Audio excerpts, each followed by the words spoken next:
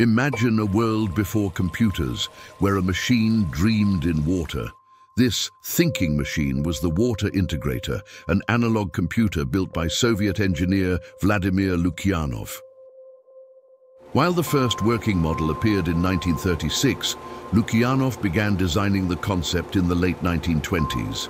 It used the flow of water to solve complex differential equations, the kind used in construction, heat transfer, and other engineering problems.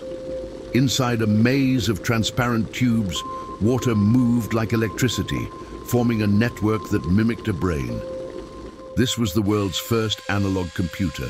Each droplet carried information, a living, flowing equation solving problems in real time. Decades before artificial intelligence, this was the first machine to simulate thought. They called it a hydraulic brain, a dream brought to life before code even existed.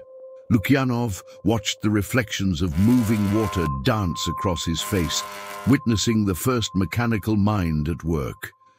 From water to code, the dream of artificial intelligence continues. What we remember and what we forget both define us.